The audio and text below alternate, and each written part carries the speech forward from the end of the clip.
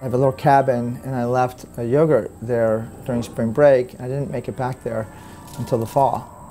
The yogurt was still there, and I looked at it. It looked good. I needed it for my smoothie, so I gave it a try, and it was fine. It tasted good, and I didn't get sick. And that kind of was the eyebrow-raising moment for me. I got more and more courageous after that. In 2018, Scott Nash set out on a year-long experiment to test the limits on food past its sell-by date. He even served expired food to his family. They didn't always know. I mean, I would eat tortillas that were a year past date. Heavy cream. I ate heavy cream, I think, 10 weeks past date. And then meat, sometimes I ate meat a good month past date. If it didn't smell bad, I rinse it off, good to go. To complicate things, Nash is the founder and CEO of Mom's Organic Market, a grocery store chain in the DC metro region. I don't want stuff to go to waste, and so we have a source for the expired food, but we're not going to sell it. There's no market demand. There's a common misconception that once the sell-by date passes, food becomes unsafe to eat. But it turns out sell-by dates don't have much to do with food safety. In my experience, when these dates are set, there's usually, assuming normal conditions, a little bit of wiggle room. Anytime where you go after that date, this is more of a quality issue. You might see a deterioration of maybe color, other aspects. It doesn't mean it's unsafe, it just means that you're not getting the peak eating experience. Take, for example, a gallon of milk. Milk in the United States is required to be pasteurized. That means it's heated to a certain temperature for a certain period of time in order to kill the pathogens like salmonella that can make you really sick. And those pathogens don't spontaneously regrow. They have to be reintroduced to the milk in order to get you sick. The longer your milk sits, the less palatable it's going to be. Other foods like deli meats, unpasteurized milk and cheeses, and prepared foods like parfaits that you don't reheat probably should be tossed after its use-by date. But when Nash walks through his grocery store, he sees all kinds of products with long shelf lives that have sell-by dates. This is Himalayan sea salt. It's basically, it's a mineral or rock, whatever. Like, this doesn't go bad. Take these. Yeah, it's baby wipes. They expire March 10th, 2021. They don't expire. You can come over here. See, some of these have the dates and some don't. And that's when you have to kind of question, like, that says something. So if sell-by dates are questionable, why do we have them in the first place? In the 1940s, people began moving off farms and into urban and suburban areas, slowly losing their connection to where food comes from. More and more food became processed, packaged, and canned.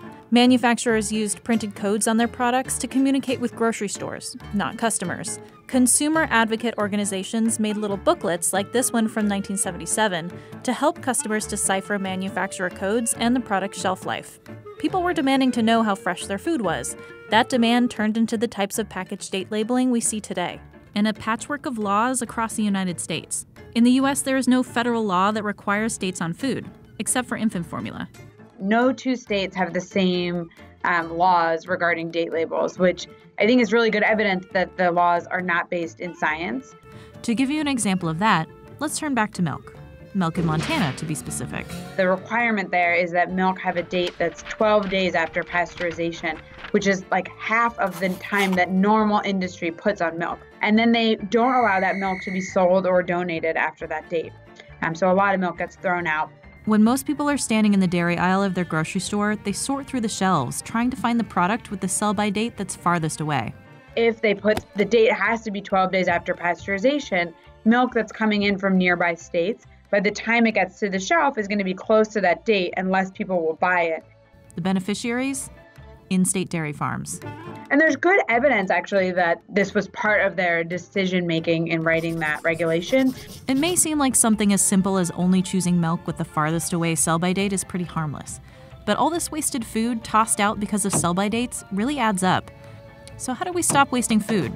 For a really long time, it's been clear that the best way we can kind of manage this situation is to have standard labels on food. In 2017, the grocery industry, led by the Grocery Manufacturers Association and Food Marketing Institute, attempted to do just that with a voluntary standard on food date labeling. They recommend 2 date labels, best if used by and use by. Best if used by describes product quality, meaning that the product might not taste as good past the date, but it's safe to eat. Use by is for products that are highly perishable and should be used or tossed by that date. But not all food products are part of the Grocery Manufacturers Association. Products like meat and dairy have their own associations. And I think to really have an impact, we're going to need the main government agencies that regulate food to be able to say, these are what these labels mean. When you see these on products, here's what you should do. Here's how you should interpret them. Emily Broadley believes that the government won't be able to do that unless the labels are required.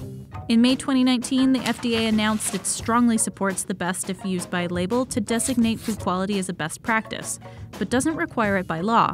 The FDA said that manufacturers can put whatever phrasing they want to convey health risk. So what's NASH's solution? So they're trying to bring clarity to the descriptor of the date. One is a quality, one is a safety. That's better than what we have now, but I think something shouldn't be dated. He's also learned to trust his senses a little bit more. After the expiration date, then I started to push that envelope. I've gotten really good at smelling things.